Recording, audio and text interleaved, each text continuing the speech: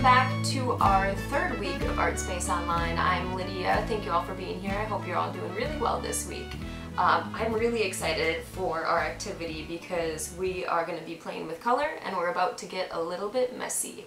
Two of my favorite things. We are making homemade translucent paper. So if you watched the lesson from last week, you may remember that translucent items are items that allow some light to come through, but you really can't see what's happening on the other side. And that's as opposed to transparent items like a window where you can completely see through it. So translucent items are things like the stained glass in this building. Oh my gosh, look at how beautiful that is. Could you imagine standing in there? So when the sun rises in the morning, the light shines through those windows and just bathes the room in color and pattern. Be like you're in a kaleidoscope. Life goals, making it to that mosque in Iran. Alright, so let's get started.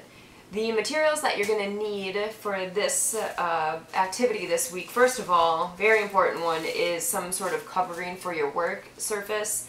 I'm just using an old garbage bag. A bag from the grocery store would work fine too. Plastic is great because it won't allow our color to seep through it. It will stain the surface below. So please, please, please cover your work surface with some sort of plastic before you get started.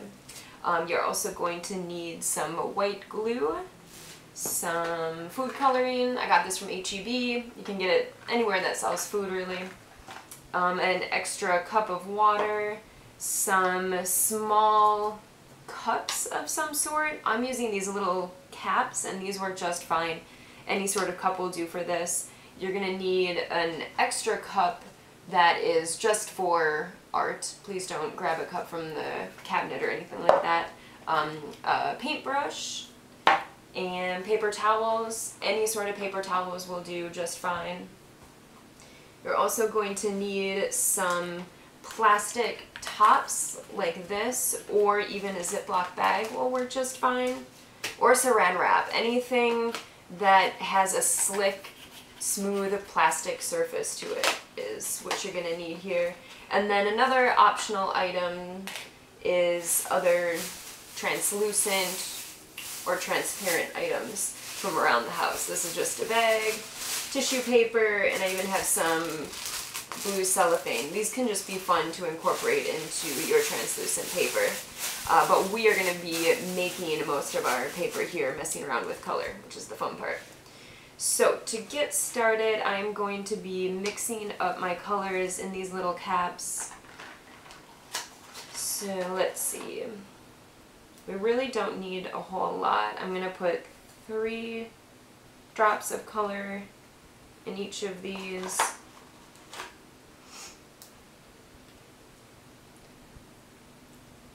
And you can use the colors out of the bottles, or usually it comes with the primary colors plus green.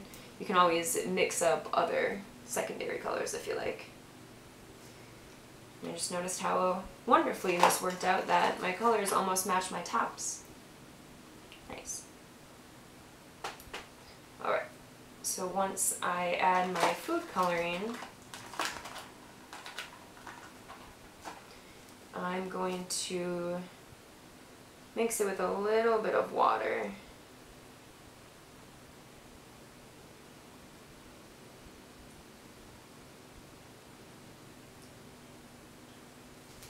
Alright. And I'm going to need one of these tops so it doesn't get too messy, but this is in case we spill here. And here comes the paper towel.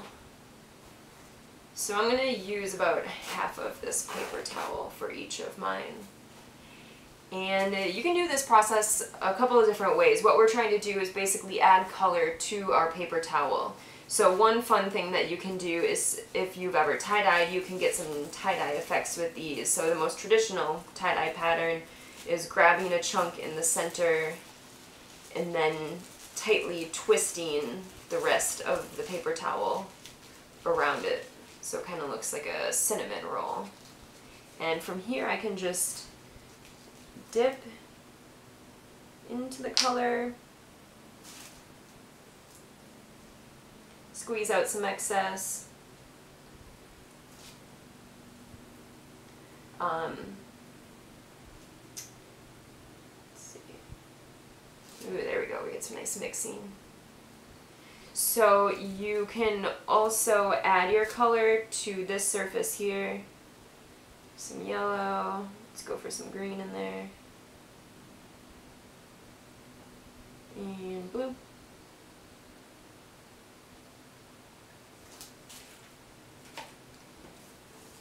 We'll give this one, this is an accordion fold, folding back and forth. Tends to give us a pretty neat dye pattern. So the other option is if you have spray bottles at home, you can add these colors into a spray bottle and spritz your paper towel. I didn't have any spray bottles at home, so I kind of came up with this other technique that works just fine. And now I'm just gonna add the color this way. A little bit more yellow. And if you spill onto the table, you just use this to wipe it up.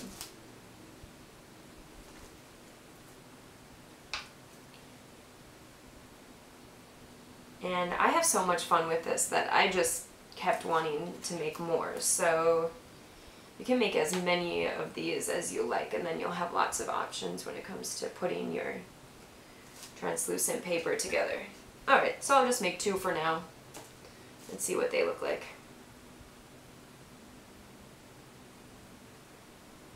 Ooh, that's a fun one.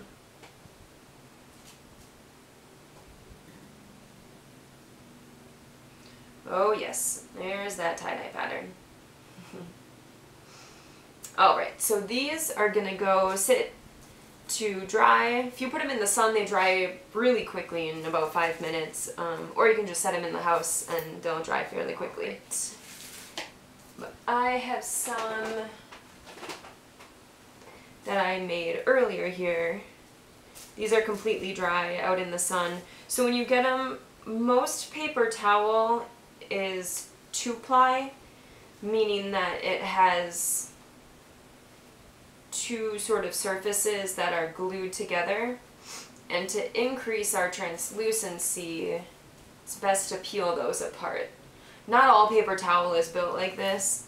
It's pretty obvious if it is. You can see the edges start to come apart after they're dry. If it doesn't feel easy to peel them apart like this, then it'll work just fine without, but I even have more to work with. Alright, so now comes building our translucent paper.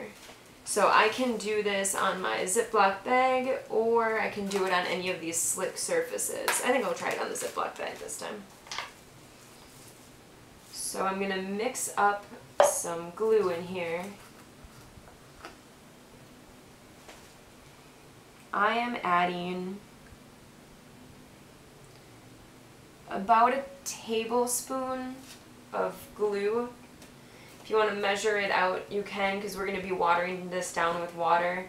But basically, if I added about a capful of glue, I would want to add 2 capfuls of water to just thin it out a little bit. But it doesn't have to be perfect. I'm just going to kind of eyeball it here. So I added probably about a capful, maybe 1.5 capfuls here, and I'm going to add some water to that. And mix it together.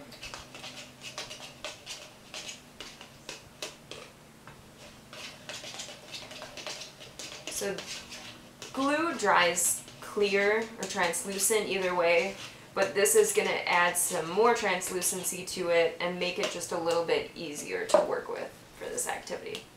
So I'm going to start by painting on this glue.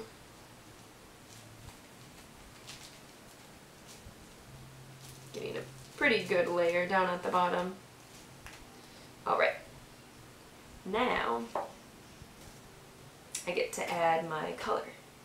So I'm going to rip these into sort of smaller bits and just add them to my surface.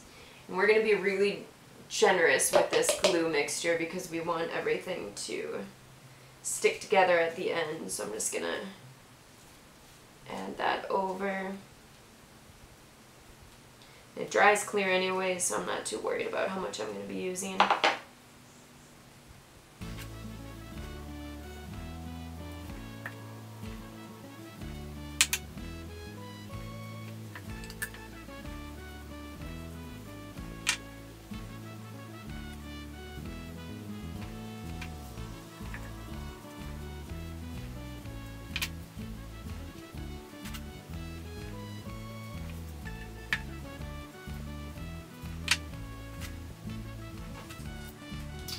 So overlapping is great. You can overlap as much as you want to add some depth to that translucency. I'm also going to experiment with some of this,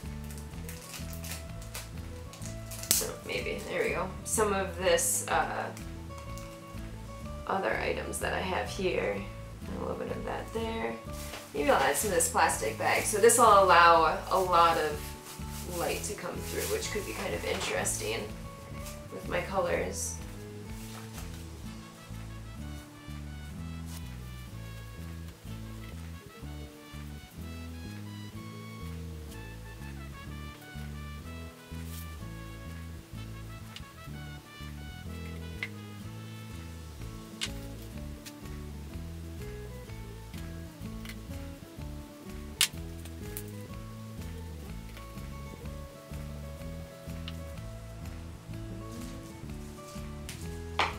Alright, I think that's about done.